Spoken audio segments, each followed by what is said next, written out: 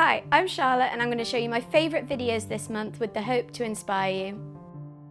The best interview that I've seen this month is by Refinery29 and their series called Spill It.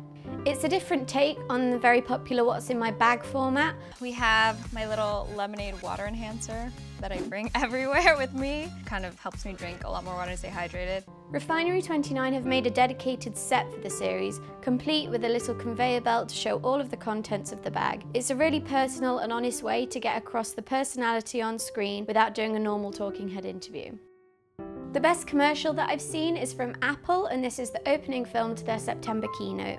This film unveils the new Apple Park, and rather than taking us on a guided tour, they created a Mission Impossible style short film where an employee runs around trying to deliver a package.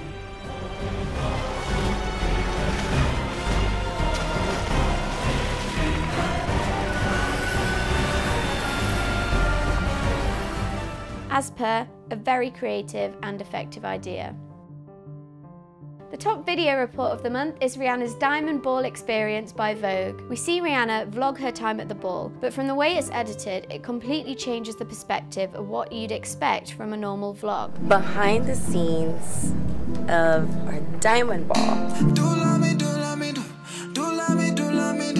This video is a really good example of how you can repurpose footage to get a whole new different feeling and vibe from it.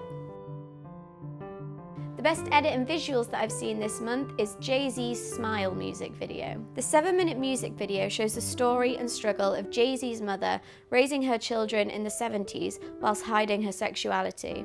The cinematography in this video is beautiful and it just creates a really strong and emotional end product. So just go and watch it because it's really good.